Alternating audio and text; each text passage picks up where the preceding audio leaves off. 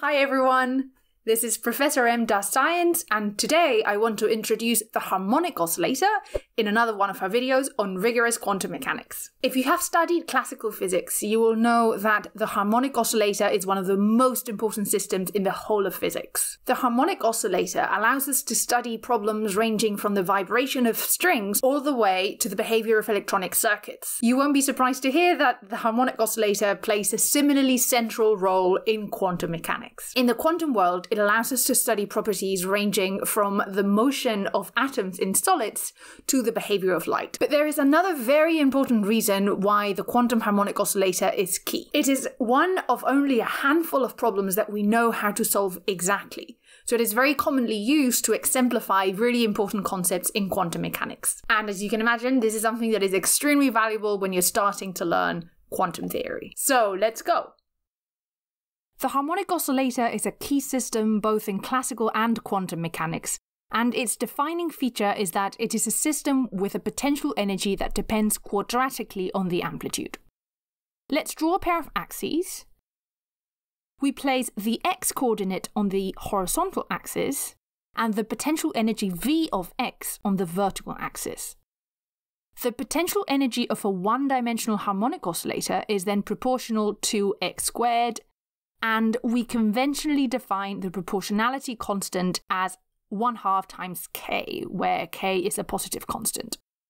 We can now draw this harmonic potential right here. In classical mechanics, we know that the force experienced by a particle is given by the negative of the gradient of the potential in which it moves. In the case of the harmonic potential, we get this derivative, which is equal to minus kx. From this, we can very clearly see how a classical particle moves in a harmonic potential. If x is larger than 0 in this region, then the force is negative, so it pushes the particle toward the origin. If x is smaller than 0, then the force is positive, again pushing the particle towards the origin. Overall, we get a particle oscillating back and forth about the origin. I will not solve the classical problem here, but my guess is that most of you will have encountered it before. If you haven't, you can check pretty much any book on classical mechanics to find the solution. From the solution of the classical harmonic oscillator, we know that the motion of a particle of mass m is a harmonic motion of frequency omega, where omega is equal to the square root of k over m. With this omega, we can rewrite the potential up here like this, which is a very commonly used form.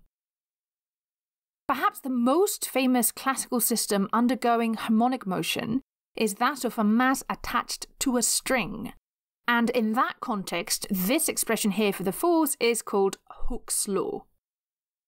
However, there are actually many different situations which can be described using harmonic potentials, and what I want to do next is to discuss why that is the case. Let's start by drawing our pair of axes again. We now consider a general arbitrary potential, which I'm just making up as I am drawing it. This particular potential has 3 local minima, one here which we label x0, one here which we label x1, and one here which we label x2. Let's now zoom into the region of the potential near x0, and redraw this region. We know that classically, if a particle is placed at a local minimum here, it will stay there in a state of static equilibrium because the force vanishes at the minimum. If we now displace a particle away from the minimum, but insist that this displacement is small, we can approximate the general potential V about the minimum x0 using a Taylor expansion. It is given by the value of the potential at the minimum. Then we have the first order term, the second order term, the third order term, and so on. As we're expanding about the minimum at x0, then by definition of a minimum, this first order derivative vanishes, so the linear term is 0. For small enough displacements, then the dominant term in the expansion will be the lowest order term, which is the quadratic term here. What we can therefore do to describe the motion of a particle near the minimum is to discard all higher order terms and only retain the quadratic term. This is of course an approximation, and we should always check its validity. Graphically, we can add a quadratic to our general potential, and we see that it agrees with the real potential near the minimum, but it deviates when we're sufficiently far away, allowing us to quantify when the harmonic approximation is valid.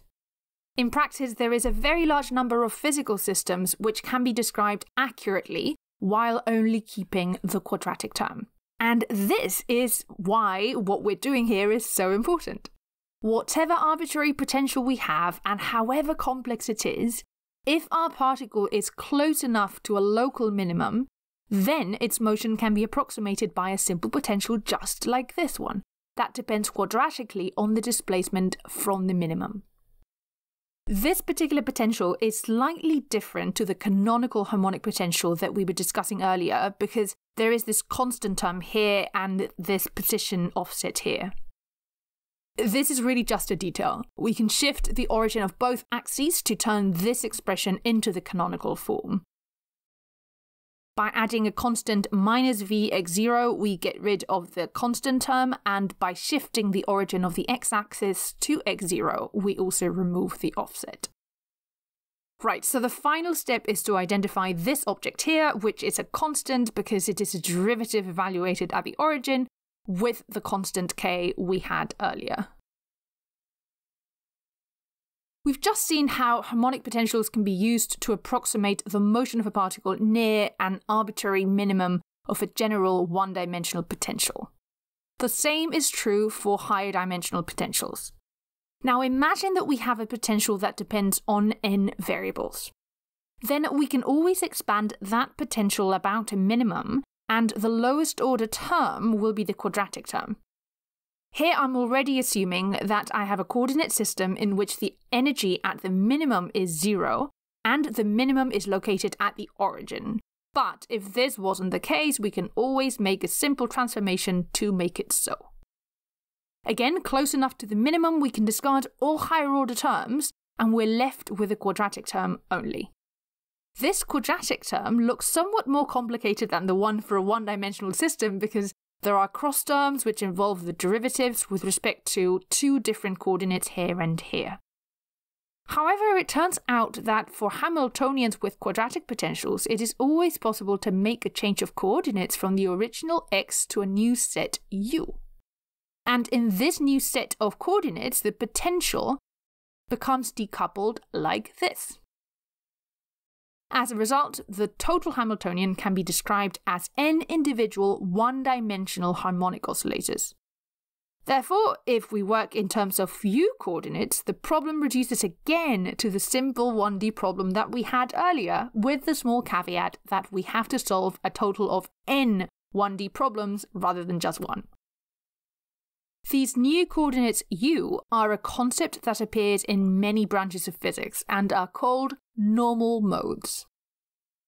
Using this approach, many interesting systems can be described by simply knowing how to solve the one-dimensional harmonic oscillator. A prominent example of this is the description of how atoms vibrate in solids. In the quantum theory, this is encoded by phonons, which contain information about a plethora of quantities such as the speed of sound or the heat capacity, and contribute to multiple phenomena such as heat transport or superconductivity. Another well-known example of the application of harmonic oscillators is in the description of the electromagnetic field. As we'll see, quantizing the harmonic oscillator is relatively straightforward, so describing systems such as these in terms of harmonic oscillators provides a really powerful platform on which to study them using quantum mechanics. So now that I have hopefully convinced you of the relevance of the harmonic oscillator, all we have left to do is to discuss it in the context of quantum mechanics. The total energy of a harmonic oscillator is given by the sum of the kinetic energy and the potential energy that we've been discussing. To move to quantum mechanics, all we have to do is to promote the position and momentum to the corresponding operators. This means that we can write down the Hamiltonian of a quantum harmonic oscillator like this. What we'll do in this series of videos on the quantum harmonic oscillator is to study the properties of this Hamiltonian. I really cannot emphasize enough the importance of the quantum harmonic oscillator. It is one of only a handful of quantum systems that can be solved exactly. This makes it a really useful system to exemplify all the key concepts when learning about quantum mechanics. But the fact that it is one of the few potentials that we know how to solve analytically also means that it is used to explain the physics of a lot of very important systems. In other words, everything that we learn from this Hamiltonian will be immediately useful to understand phenomena as diverse as atomic vibrations in solids or light. The quantum harmonic oscillator is a problem that you will encounter time and again in your study of physics. We have many other videos that look into different aspects of the quantum harmonic oscillator, so I wanted to encourage you to check them out because it'll give you a really comprehensive overview of what this type of problem is all about. And as always, if you liked the video, please subscribe.